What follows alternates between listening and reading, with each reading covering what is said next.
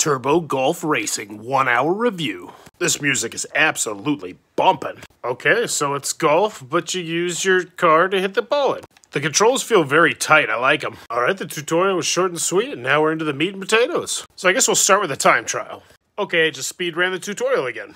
Let's try out Urban. And this is all about trying to beat other people's high score. It's a speedrunners type of game. So there's a whole bunch of different holes pretty much on these golf courses, and you're trying to race through them as fast as you can to get the ball into the hole. You can also do stuff like jumping and gliding.